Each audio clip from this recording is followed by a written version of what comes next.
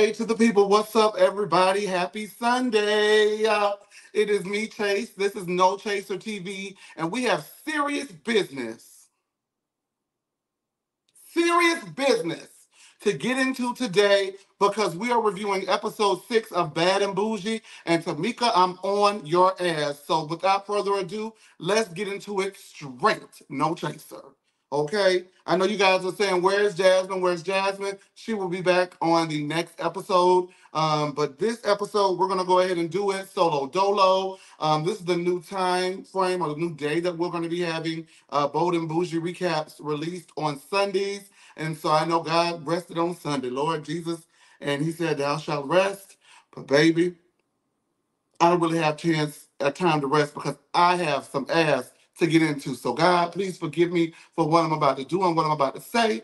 But I told y'all all along. Let's go ahead and play the song. Get your instrument out. Boom, boom, boom, boom, boom. Chase was right. Boom, boom, boom, boom. Chase was right. Because I was right all along. Is Tameka homophobic? 1, 2, 3. The answer is yes. I'm not waiting for anybody to agree or disagree. As far as my mouth, my eyes, my ears are concerned, you are homophobic, mama, and there's no way around it, sister. There's no way around it. Make sure that you guys like and subscribe to this. If you do, I would love for you to. If you don't, oh the hell well, because I am going to go up here and give it to you the way I feel like it should be given. Malaysia goes ahead and feels that she can't get up from shit unless you wipe your ass first, meaning that she is moving forward with proceeding in her pursuit of back expenses or back child support owed to her from her ex-husband, that she has not received a payment in over 9 years. They have gone ahead and served him, and now he is aware that Malaysia is on that ass, and she is very happy about her independence. Good for you, Malaysia. Do what you need to do to secure a future for your children. I'm not going to get into all of the backstory on Basketball Wives. We've talked about it. We already know that the girls were allegedly saying all types of things about her, allegedly being, I guess, evicted, the state that her children were in as far as their outward appearance was concerned. I'm not getting into that. That's not for me to decide. But what I will say is congratulations to you for no longer feeling afraid or held back by what the public perception or what people's perception of your reality is. You're living in your reality, and the reality is that if he also helped you make those children, he needs to pay. So go ahead, mama, do your thug thizzle. Please don't show up to court in that outfit that you had on. And y'all know which one I'm talking about. Y'all know which outfit I'm talking about. Lord Jesus. This one. Please don't show up to court in this. The people are going to ask you to leave immediately and ask you to pay him for however long you guys are married. If you showed up dressed to everything with him like this, okay? With that being said, we're going to move right along with the episode. It's time for the divorce tour that we have been talking about for weeks at this point. Goshay and Princess are there first, and they speak on their blow up. And Princess just wants to move on from it, but Goshay says she's going to make her pay for it through her portion of the divorce tour, where they're going to go ahead and blow up balloons with, let me get sense of honey, guys. Let's get center. They're going to go ahead and blow up balloons with things they want to give away or get rid of, and then they're going to let the balloons fly into the atmosphere. Princess blows up her balloon, and she says that she's doing so in an effort to let go of shame that she's been carrying around for, the situation with her breast and just everything in everyday life.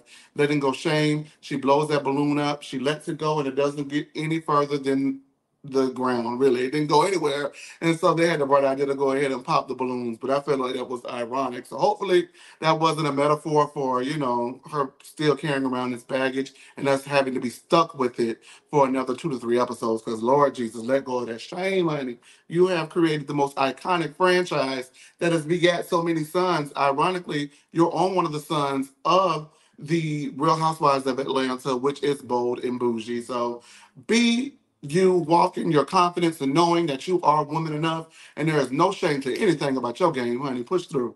With that being said, Tameka comes and she blows self-doubt. Who gives a shit? I'm just going to be honest with you. I don't care.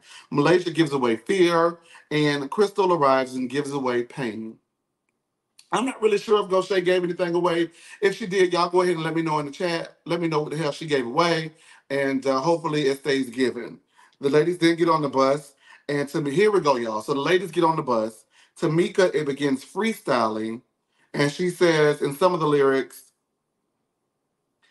"Never in life I'll go in a ditch before I fuck with a bitch, or fuck a bitch." Excuse me. Okay, unsolicited. We don't know why you're rapping about this, but okay, whatever. And then she says, "A bitch is lit, but I'm not fucking a bitch. The only scissor that I want today is the one to cut a bitch that asked me to go that way." Okay. Y'all help me understand why these homophobic laden raps are a part of her repertoire. Like, who asked for this? Nobody asked for you to give these dry raps. Please do not release a mixtape with Money Shaw. Because Money Shaw got water. Money Shaw got this. Money Shaw got that. Money Shaw, you and her need to get in the studio together with somebody who actually knows how to rap and get it together, because that was foo la la. Furthermore, as I posed the question just a few seconds ago, why the hell are you rapping about this stuff unsolicited? Is there something that we're missing? Did Goshay come on to you? Did Goshay offer to eat that monk, eat that cat? What is going on? Because why are you just so unprovoked in your response to lesbianism and to gay things all in general? Like, it's actually really weird and disturbing at this point. Do you have dreams that you're trying to suppress? You know, normally they used to say the girls that used to come off like this the most were the ones that really wanted to get down in the dirt and see what it was really all about. Is that what this is about? Because it's giving, what's it giving, y'all? It's giving homophobe. It's giving homophobe. It's giving what I've called you since the beginning of the show. And there's no way around it. In my opinion, you're homophobic. Not only in my opinion is she homophobic, but also in Gaucher's as well, who after hearing enough of these raps, goes ahead and lets her know point blank and the period, girl, you're homophobic. Princess takes the ladies to a dance class hosted by Drea Kelly, and she is just yelling at everybody, girl. Drea, oh my God. You know, and that's the R. Kelly of it all.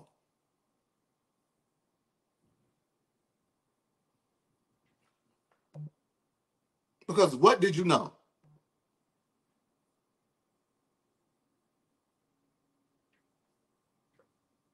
We had to take a pause because, anyways, you know, hopefully, I don't even know what to say about the R. Kelly of it all and the Drea Kelly of it all. I wouldn't even want that last name. I would just be simply Drea. If you're so positive forward and you're moving forward and you're healing and all of those things. I didn't watch those documentaries. I don't know what type of abuse she may have suffered being married to that man for as long as she was, or what she saw, what she didn't see. So I'm sure someone can educate me, because I, unlike Tameka, have no problem being educated. Every day that you live on this earth is the day that you should learn something. I don't want to walk around in ignorance. So if there's something that Drea, you know, I don't know. I don't even want to talk about Drea with that bullshit. I don't really want to talk about it. Either way it goes, she's yelling at everyone, you know, affirmations, and it really triggered Gaucher, who walks off.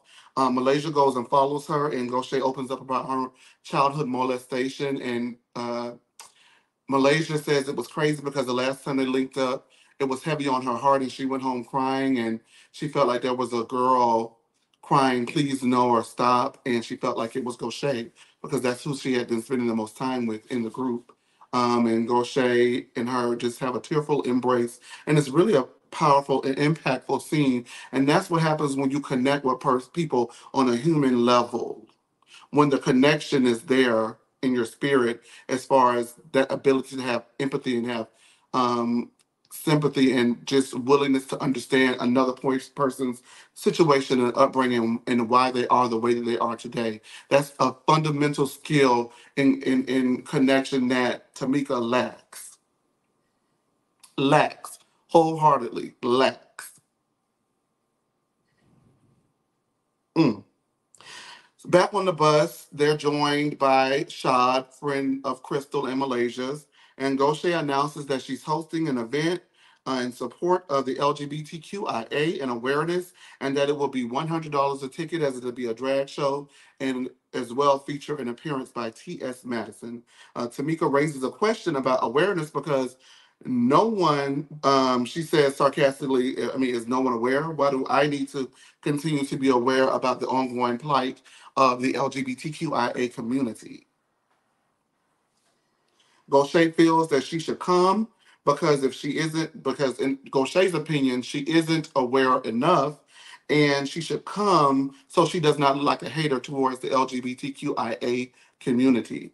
Uh, Tameka feels like this is reverse bullying if she doesn't support lifestyles, if she doesn't support choices, if she has different ideology, then she will be bullied in reverse for having those opinions about the way people choose to live their life, and it is unfair to her. Let me just put a pin in here and just say this, okay? As a gay person, I know for a fact, I there's two things I didn't choose to be. I didn't choose to be black. Okay? I didn't choose to be black. But every day I wake up, I am proud of my blackness. I am loud of my blackness. And the fact that black people have been oppressed for eons and centuries and years upon years makes me even louder in my blackness, makes me even prouder in my blackness, because we have fought for everything that we have gotten in this country, in this life, thereafter. Okay, do you hear what I'm saying to you? And another thing is, I didn't choose to be gay. I didn't wake up and say, hey, not only am I a black male, but let me just go ahead and add gay to it just so they can hate me a little bit more. Just so I can just walk around this be just fuck the game up. Just completely go through life in adversary, go through life in combativeness, go through life fighting like Miss Sophia, like all my life. Like literally all of my life I've had to fight. And I hate to use that, but I just want to break it down and be very clear about why using words such as lifestyle is a trigger, using such words such as choice is a trigger. I didn't choose this. The only choice that I made was once I reconciled that this is who I am, I chose to embrace myself. I chose to love myself despite and in spite of people like Yap Mouth, people like Tameka, who go around spouting ignorance as you have chosen to do. You got to get in touch with yourself, mom, and figure out where all of this nonchalance is coming from, where all of this disconnect is coming from, because it does not look pretty on you at all. And for someone who has had to battle comments for people calling her every type of which way but loose what she looks like and what they feel like she should look like as being the wife of Usher and what they feel like aesthetically she should give, you should know better. Because if the people are already saying you look like one way, you're adding to it self-induced by being a hater, being nasty, being miserable, being bitter about something that does nothing that I have anything to do with, neither do the LGBTQIA. You're trash. Hmm. She says she's older, so she doesn't subscribe to the same ideologies. And Goshe points out that Tameka is uncomfortable when I am literally shaking when this topic comes up. But she excuse me. Mm-mm-mm. But she respects everyone's choices and their sexual preference. As just the amount of ignorance spouted from Tameka this whole episode, it's not given. I won't be signing your petition. I take that back from episode 1. Fuck you and that lake, okay? I'm not signing it.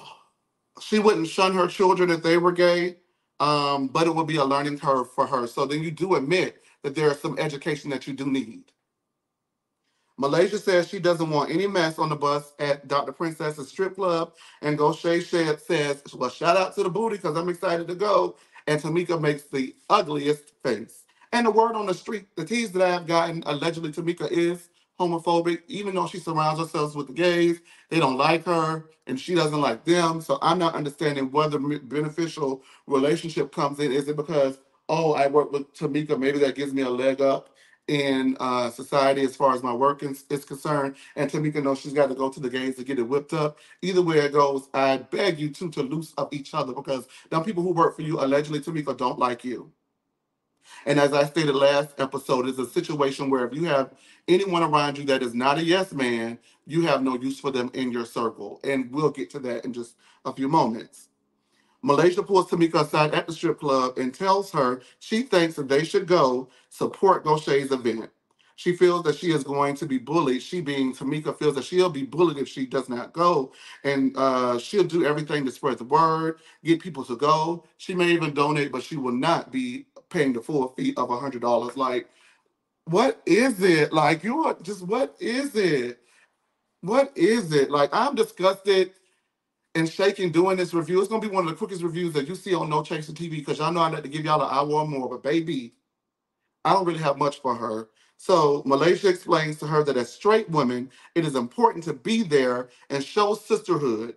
Tameka says that she isn't phobic because she doesn't have a fear of gay people. She just doesn't need more education, although she admitted that if she had a gay child, there would be a learning curve. Girl, you are full of shit. Tameka respects everyone's life choices again, and she doesn't need to know about tops, bottoms, and wants to keep things on a virginal level to her ears at some point. Girl, I wish you would keep me at a virginal level on this show and not be on it. Carlos, get rid of her. She's got to go. And it's not because she has different viewpoints or different ideologies. It's the spirit rooted behind the different viewpoint. It's the spirit rooted behind the different ideology. You do not want to learn, okay, but don't tolerate me, baby, because who I love has nothing to do with you. And why do you have an opinion on it in the first place? For someone who was so beat down in that relationship with Usher and people having their opinions about her relationship, why would you possibly have an opinion about who someone else loves? Because 9 times out of 10, it's not a choice. If I had a choice, I would not be gay. I got to be honest with you. I would not. It's not a choice. It's who I am as a person. Okay? And the only choice, again, that I've stated previously is I've made a choice to embrace who I am as a person. I've chosen not to be miserable and waste another woman's time. Because that's all it'll be. Us just playing with each other, cootie cat. It's a waste of time, girl. I'm one of the girls. Let's kiki, let's knee slap. Let's have a good time. Don't disrespect me. And Tameka, you are highly disrespectful in every situation on every level of this platform. You have been super disrespectful to everyone on this cast. And they are better than me, because if I was one of those ladies on that cast, you would have been got your ass whooped a long time ago. Tameka is with her friend, and while she's getting the facelift, her friend asks her what is going on in regards to Gaucher's event. Tameka shares that she is not going, and Gaucher thinks that she's homophobic because of that. Mm. Mm-mm-mm. Her friend wants to know how she said it or why Gaucher would have that impression of Tameka, and Tameka says that she doesn't need more education. The more you know, the more sensitive you become. Excuse me, I'm so sorry, you guys. She doesn't need more education. Like, I am thrown for a loop. This review might be one of the pieces of trash of the channel. I don't know. This might not be a good review.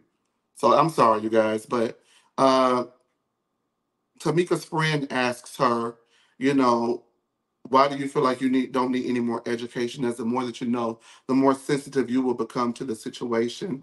And Tameka says that she doesn't agree and cuts her friend off in multiple instances throughout the conversation, and becomes even more defensive in that situation that they're speaking of. Um, Tameka thinks that people need to get thicker skin, and she doesn't host sensitivity classes every time someone offends her.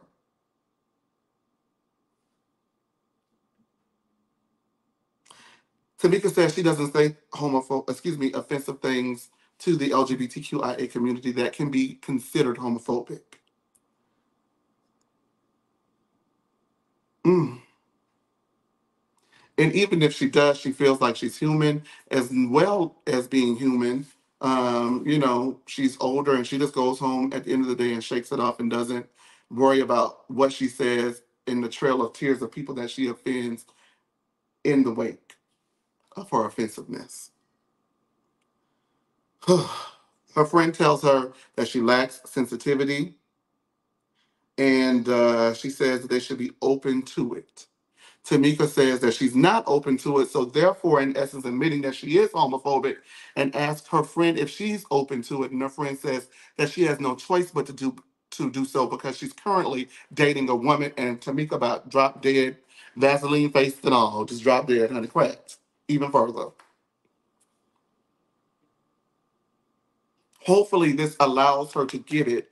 You're saying these things, and you have people that you're connected to that you love and love you, and you're being mean, nasty, malicious, hurtful, gross, disgusting, a monster full of trash. I can't even get my thoughts together about how triggered I was this entire episode. Like, it was gross.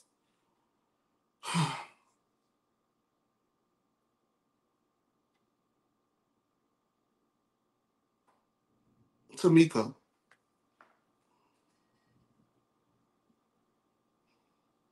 I really feel that the reason why you are the person that you are is because you've suffered two catastrophic losses that we know about. Your the death of the relationship with Usher, as well as the untimely passing of your son, and that has cut off a lot of emotion for you. And you live in this world where you do and say things as you please, and it is your outer defense mechanism to protect yourself from any further hurt from life and what it can bring. And I'm here to tell you, I don't give a damn anymore. I don't care. I don't care. You're hurting others, and I will refuse to allow you to hurt me on this platform any further. I am almost this close to cutting off reviews of Bold and Bougie because you are an insufferable, and I say it again, and I'm not missing no two ways about it, an insufferable human being for making me have to sit through this and you feeling this way. I don't care.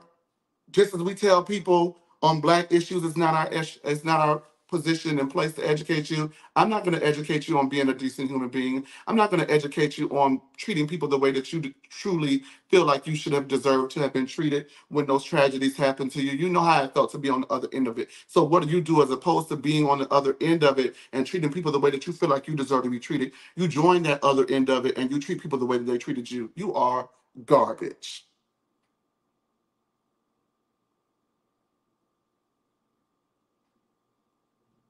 I don't have nothing else to say. I'm sick of this. I am done.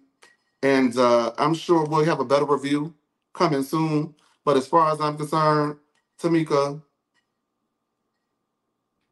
I almost told you to go jump in Lake Lanier, but that is something that I can't even do. I don't want to be you. I don't want to be you. I don't want to be you. But as far as I'm concerned, the way that you do with people like this, you can't educate people like this, y'all. There's going to be nothing that you say that allows a person like this, who is completely cut off and devoid of all emotion, to understand where you are, where you've been, where you're going, and what you've had to endure. So, what you do with people like this is you leave them where they're at because you have no other choice but to do so. You have to leave them where they're at.